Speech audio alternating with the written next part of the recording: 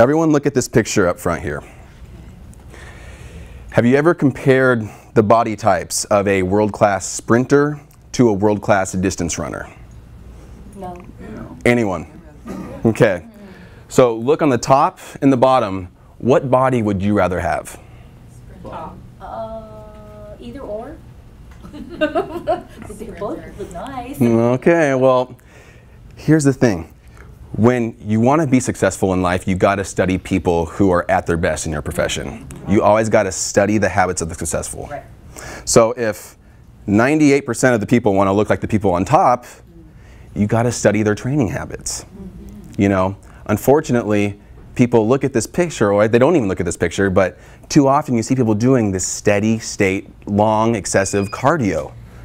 And yet, when they want to get results, you know, they're not getting it because they're just looking at the wrong idea. So you've got to find out what kind of body type you want, and you've got to study those habits, and you got to train like them. Makes sense. That makes sense. I know. So what I'm going to talk about today is something called high intensity interval training. And it's kind of a mouthful, so I'm just going to say interval training. Just make it easy. So what is interval training? Interval training is basically where you alternate bouts of very intense bouts of exercise followed by nice relaxation periods. So you're going to go intense to relaxation. So for an example, you would go 30 seconds of all-out exercise followed by a minute and a half of just rest. So rest interval followed by heavy, and you keep alternating those. And this is contrasted to steady state cardio, where they're just going to go a steady slow pace for 30 minutes, for example. That's a pretty common workout they do. So they did a study and they compared the results of people who did high intensity interval training for 12 weeks versus people who did steady state cardio for 12 weeks. On the steady state cardio, they did 30 minutes 3 times a week. The high intensity interval training, they did 20 minutes 3 times a week. So they did less amount of time. And then they looked at the results. And here, what you see is all of them, both groups, had very similar measures of weight loss. So they both lost about the same amount of weight. However, the interval training, where they actually built up their intensity, they had 7 times the amount of fat loss compared to that. And this is just 12 weeks. Just 12 weeks, 7 times the amount of fat loss. This is the kicker though, the biggest one. When you interval train, that group gained 2 pounds of muscle. The steady state cardio group lost a pound of muscle. Huh. So let's see here. That's a 3-pound muscle difference. So not only are you not getting the results, you're actually losing muscle doing this exercise. And this is the American Academy of Sports Medicine. Okay. So the problem with excessive aerobic activity, because you know, if you're at the gym, you know, I'm just going to pick on females for a second. You know, you'll hear, oh, I just did 45-minute light jog, and then, well, I did 55 minutes, you know, and it's like back and forth, and they're bragging about the time they spent. They're getting it all wrong, and they're never getting the results they want. See, the problem with excessive aerobic activity, and this can be half marathons, any time where you're just doing a steady state for a long period of time, which everyone does by the beach. I happen to see it every day, nearly. You're going to have a decrease in testosterone, immune system function, muscular strength and size. We just talked about they lost a pound of muscle in the previous study. Okay, so they're losing that muscular strength and size. But they're increasing massive cortisol production when you're doing that. Because your body's not built to go 60 minutes of just slow, constant speed. We've never done that in our lifetime. Our ancestors have never just ran 60 minutes slow pace, and that's all they do. They never did that. You know, if they were hunting, they would be sprinting out, then be resting, they would go here, there. It's always varying in intensity. They never, ever just ran 60 minutes of just slow exercising. Never happened, not once. And when you're increasing this massive cortisol production, that's putting you in the stress response. And when you're in that stress response, that means you're decreasing immune system function, you're decreasing brain activity, you're decreasing memory, and not to mention, that's the first cause of all chronic disease out there. Heart disease, cancer, everything. That's just the kicker. Because usually you exercise to reverse those effects. But when you're doing it this way, you're not getting the results you want. So anyone doing these, I guarantee you're not getting the results, because the research is clear. Now, I'm going to pick on some marathon running here, because most people think that when you run a marathon, that's like the epitome of health, right? Right, Like, right. that's my goal. I'm going to run a marathon. And that's cool. You know, like, I'm not picking on people doing aerobic activity. In no way am I saying that. I'm talking about excessive aerobic activity. And that's not just to do with marathons. This is probably anything over 40 minutes of steady state cardio. So you're going to actually have, when you're doing this excessive aerobic activity, a 7-fold increase in cardiac risk. But wait a minute, I thought aerobic activity was good for your heart. Right. What's going on here? The London Marathon, since 1981, have you guys ever heard of like people who are pretty in shape doing a marathon, then they die? Yeah. They collapse and die. Yeah. Yeah. That's happened 11 times since 1981 at just one marathon alone in London. So that's a span of 30-something years. So it's not incredibly, but that's not that rare. 11 people in just a 30-year period. That's not that rare there. And this is just sudden death. This is not like collapsing, going to the hospital. This is just out because it's 7-fold increase in cardiac risk. So that's a little small. We need to talk about muscle fibers. Now this is going to be the real big kicker for today's lecture. You have 3 types of muscle fibers. We have slow twitch muscle fibers, you got fast twitch, and you have super fast twitch. You can also call it type 1, type 2A, and type 2B. You're going to see here that your type 1 muscle fibers, the contraction speed, I've kind of put it in red, it's slow. So that's why in aerobic activity, you're only using type 1 slow twitch muscle fibers. Because it's slow, they're highly fatigue resistant, you're not adding your intensity at all. So that's all you're using in aerobic activity is type 1 muscle fibers. See, here's the issue. Your fast twitch muscle fibers make up roughly 60% of your muscle.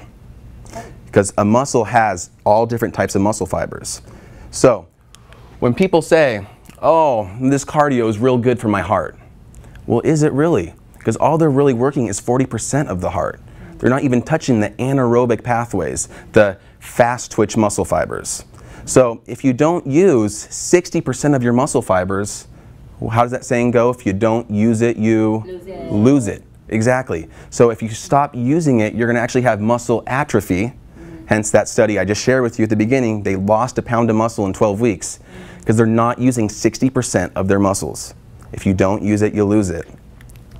So aerobic exercise, you're only using your slow twitch. In anaerobic exercise, where you're doing short bursts of like interval training, power lifts, usually doing weight training, you're actually engaging all of them.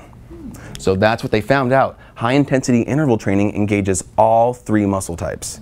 And we're just going to call it 2 muscle types just to simplify it, fast twitch and slow twitch. Does that all make sense, everybody? Yes. Okay, good. Now here's a picture of a muscle. And you'll see here that if you take out the muscle and then you take a cross section of it, you're going to see all those tiny little muscle fibers. 60% of those fibers are going to be fast twitch, 40 is going to be slow. So if we all do... It's slow and then the inside is... No, this doesn't show you which ones are fast or slow.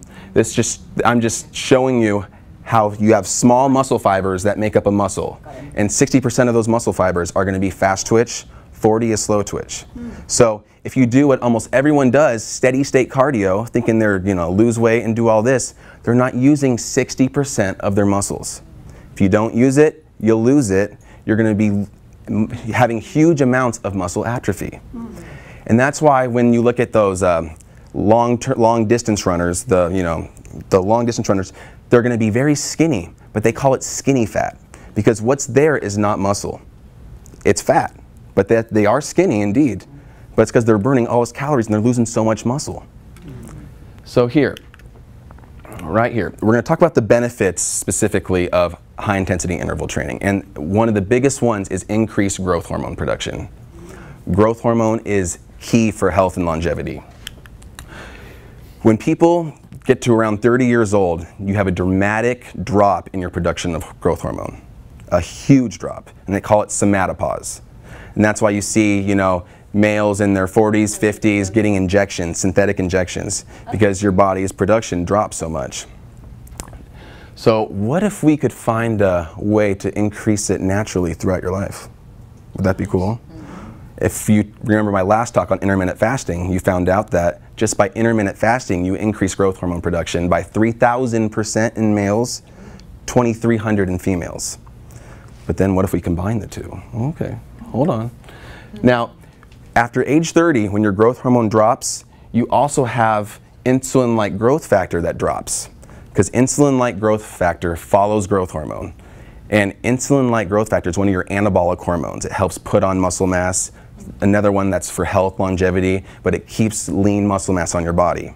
So once you get to age 30, your natural decline of growth hormone, therefore insulin-like growth factor is going to drop too. So it's like a double whammy there.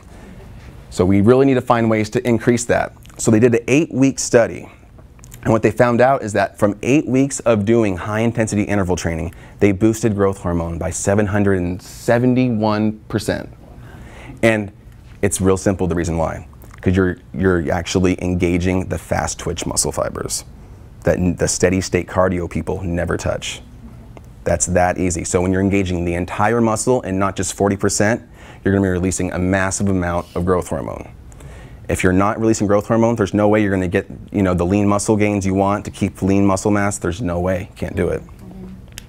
So what does HGH do? Well, it promotes muscle growth, fat burning, strength, longevity, anti-aging, healing, growth repair. It does everything. It is like, they call it the fitness hormone. So the more HGH you can produce throughout your life, the more robust and the more longevity you're going to have throughout your entire life. Not just till you get up to 30, but even after. Because you're going to stimulate that natural production. Another benefit, and this is going to be a little confusing at first, it reduces telomere shortening. Now, to explain what a telomere is, inside a cell you have a nucleus. That cell contains chromosomes, and those chromosomes have your DNA in it. At the end of each DNA, you have something called a telomere. It's kind of like a little side piece, and that aids in protection of the DNA. It keeps it from denaturing. So the telomere has protective properties. Well, what happens is that every time your cell divides, because our cells are always dividing, that telomere shortens and shortens and shortens. So when that telomere gets just to a certain amount, that's when you pretty much die of old age. So that you can actually tell how old someone is by looking at their telomere length. High-intensity interval training reduces the telomere shortening. So that is one of the best anti-aging strategies you can ever find. And when you talk about telomere shortening, it gets accelerated by things like obesity, smoking, putting any toxins in the body, not doing interval training, poor diet, you name it, that actually speeds up. So anything that's toxic, anything that you're toxic in or you're deficient in, it's going to increase telomere shortening, which basically is going to mean it's going to increase your death rate, basically. The guy on the left, anyone know who this guy is? Looks like Jack LaLanne.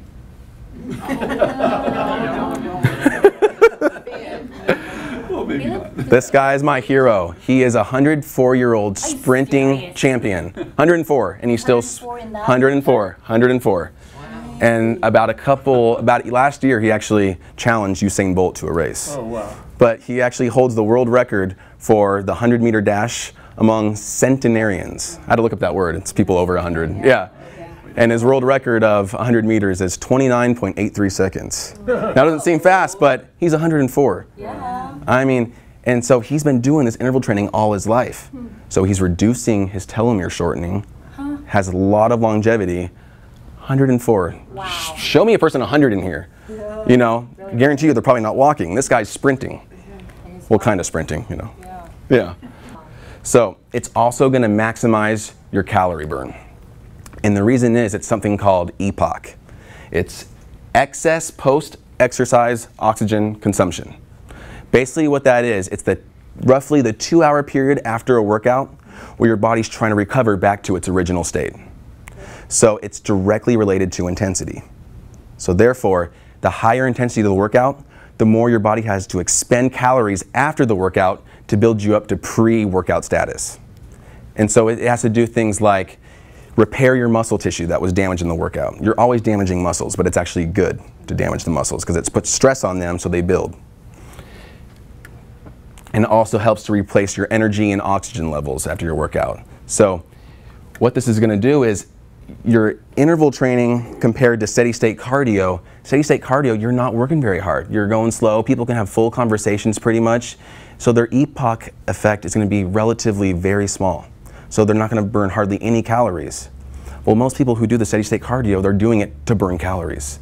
So they're looking at it all in the wrong way. So you gotta do interval training to maximize your EPOC effect so your body can spend a lot of calories after a workout to build you up to pre-workout status. So here, when you're looking at the types 1, you got the slow twitch on this side, the fast twitch on the right side. The slow twitch, the contraction speed is slow. So when you're running slowly, you don't need to do fast movements, because that's all your type 1 fibers can handle. And also your force production is very low.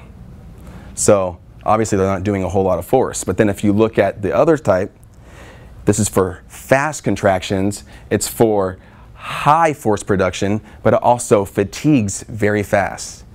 It's not fatigue resistant at all. And that's why you can only sustain a high intensity exercise for maximum 30 seconds. If you can go longer, you're not working out hard enough.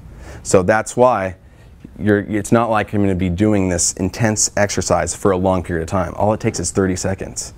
So if we're talking about something here where you're going to dramatically reduce your training, but getting exponential results compared to steady state cardio. And no one is doing this. So let's look at the other ones. You're going to optimize fat loss and strength, because this is cool. What high intensity exercise does to you is it does something called intensity induced gene activation. So that intensity is actually going to activate, it's going to change your DNA. It's going to activate these genes promoting fat loss, muscle strength, because it activates these fat loss proteins in the body, and you're just going to get this huge effect that way.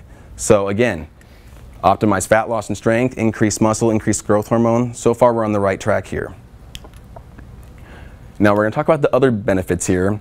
You're going to improve cardiovascular health. In fact, among heart transplant patients, they did a study where they compared them. They put one regimen on a slow state cardio, another one on a more higher intensity interval training. And what they found out is that the people doing the high intensity interval training among heart transplant patients, they actually were able to sustain low blood pressure throughout the time, keep it under control, and maintain better cardiac health.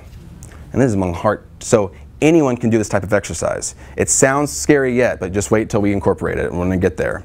But again, doing this, heart transplant patients can do this, okay? This is pretty amazing. You're going to have greater endurance, speed, performance. In fact, recreational cyclists doubled their aerobic capacity in 2 weeks just doing this. Doubled. That is unheard of. You cannot do that. And you're going to optimize your efficiency. You're only working out 20 minutes. You only need 20 minutes a day for this. You're not going to be at the gym for hours. 20 minutes 3 times a week, and you will get better results than you've ever had. And again, the American Academy of Sports Medicine did a 2-week study, and they found out that in 2 weeks of interval training, it does as much aerobic benefit as 8 weeks of slow state cardio. And again, remember, in the slow state cardio, you're actually working out 30 minutes 3 times a week versus 20 minutes 3 times a week. So you're working out harder and longer, not harder, but longer, but you're getting way less results. You can get the same results in 2 weeks rather than 8 weeks. And you're also going to improve muscle tone, higher energy levels and libido, and increase production of testosterone.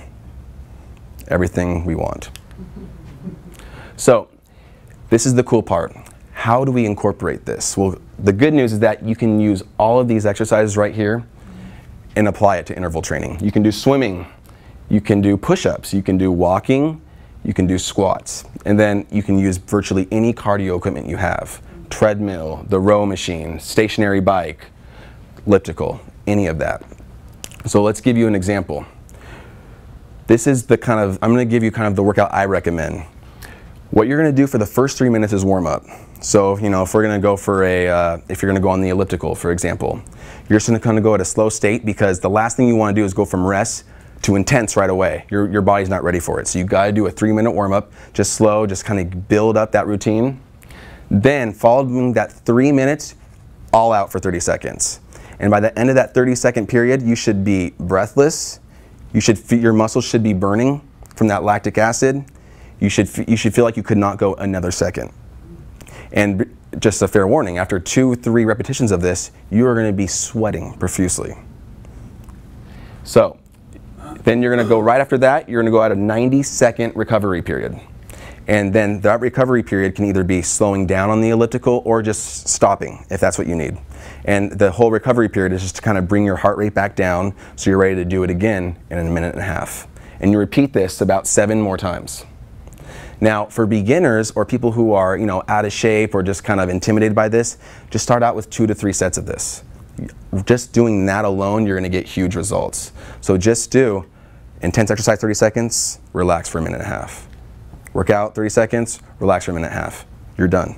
If that's all you want to do to start off with, that's fine. But you're going to get huge results that way because you're using all the muscle fibers and not just 40% of them. Now, let's use a specific example. So let's talk about sprinting. Now, sprinting is more for elite athletes, but again, sprinting, it's not about the speed, it's just about how much it's taxing your body. If it's taxing your body a lot by going a very slow pace, great, keep it up. That doesn't matter. Doesn't matter because we can apply this to walking too.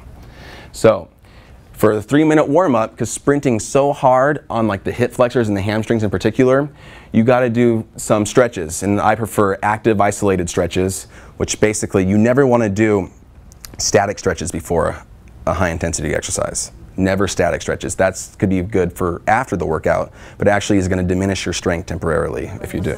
A static is where if I'm going to stretch my hamstring, I'm going to go like this, hold for a minute. It's static, so that's why I'm not moving. What active isolated is, I'm pushing down and then back. Down and back. So you're going back and forth. And because that prepares your muscles to go all out. If you do the static, that's actually a good post-workout, a relaxation, yep. That's why in yoga, when they're doing the static ones, you don't feel too energized after yoga. You're like, I need to crash. So then, after that, you do the warm-up with that, and then you're also going to do foam rolling. I recommend foam rolling of the hamstrings and that, because again, this is just an example of sprinting. Sprinting's pretty intense. So you're going to do foam rolling on that, and then I recommend jogging lightly for 1 to 2 minutes, because again, you're not going to go from rest to sprinting right away. You got to build yourself up. So for a sprinting, it's probably going to be a little bit more than a 3-minute warm-up. After you stretch, foam roll, this is just an example, and then lightly jog for a couple minutes. Then all of a sudden, you're going to run as fast as you can for 30 seconds.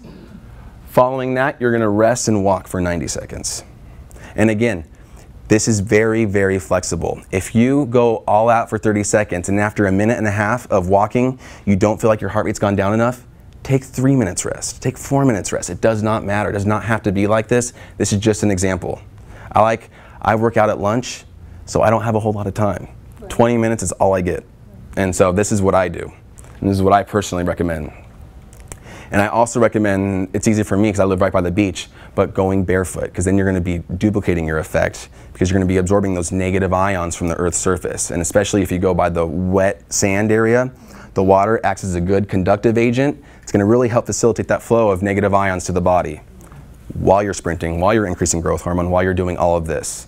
I mean, I personally like a lot of benefits in less time. And then for your post-workout, you're going to recover. Now, I recommend probably 3 days in between this initially, because your body needs to recover.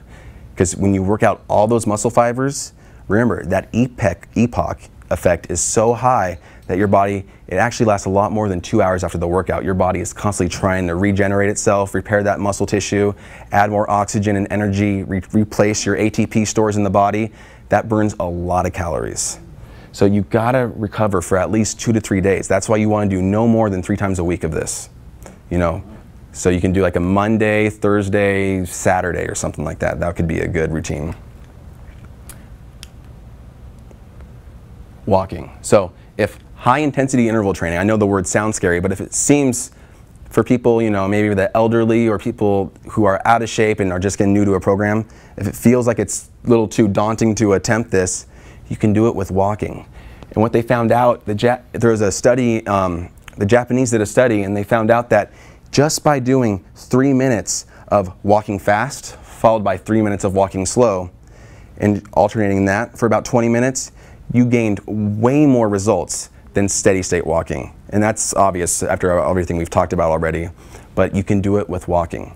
So those of us who like to walk, I like to walk, do this and you're gonna multiply your results by 10, at least.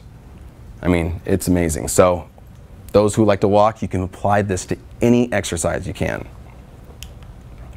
Now, 3 weeks ago, I had to talk about intermittent fasting. And again, when you're talking about intermittent fasting, for those of us who are new and don't remember that or weren't there, that's where you restrict your eating window to 8 hours a day. You don't restrict calories, you just restrict your eating window. So for example, I only eat on weekdays from 12 to 8. 12 p.m. to 8 p.m. is when I eat. And so at 11:30 when lunch hits, I've actually been fasting now for 16 hours. And remember, all right, let's back up, because I gotta kind of review this. When your body's utilizing energy, it first go after your blood glucose and your muscle glycogen. After that's gone, then your body goes after its fat stores to burn. It takes approximately 6 to 8 hours after a meal to burn all that blood glucose and all that muscle glycogen. So after 8 hours after a meal is when all those energy stores are depleted, so your body's forced to go after fat as its energy source. So people who are eating 6 small meals a day, they're constantly replacing their muscle glycogen and their blood glucose. So they're never even touching their fat stores. Never.